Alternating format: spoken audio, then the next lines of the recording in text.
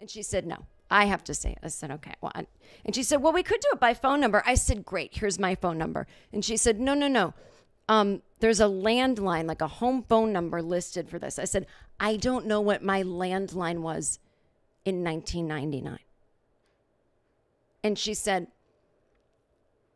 well, did you keep it in your phone? I said, there's no phone. She doesn't realize, she knows intellectually,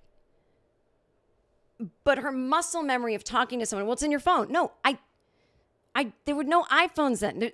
And I again, and she's like, well, I just can't believe you don't remember your landline. And I said, it's from 20 years ago. It's on my family's landline.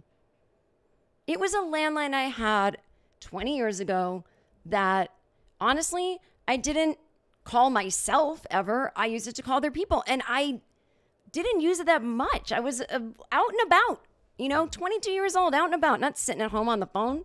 And it was the beginning of cell phones.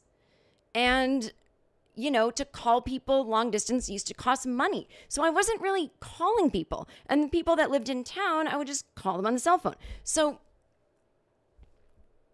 I don't think it's crazy to know. And I want to call her in 20 years and say, what's the address of the doctor's office you worked at? No, I can't believe you don't remember, And in 20 years, when we have newfangled ways of storing data, you don't have your iPhone from 2023? Oh my God, I can't believe. So I just said, well, I'm never remembering that, not even with past life regression therapy. And she said, well, I don't really know how to help you. And I said, well, I want to be a patient of this doctor because I've done research and he's supposed to be the best. And so I am potentially someone who would like to come give him money. So I don't think he'd be happy if you hung up saying, we had a potential patient. I didn't let her come because she doesn't remember her landline from 1999.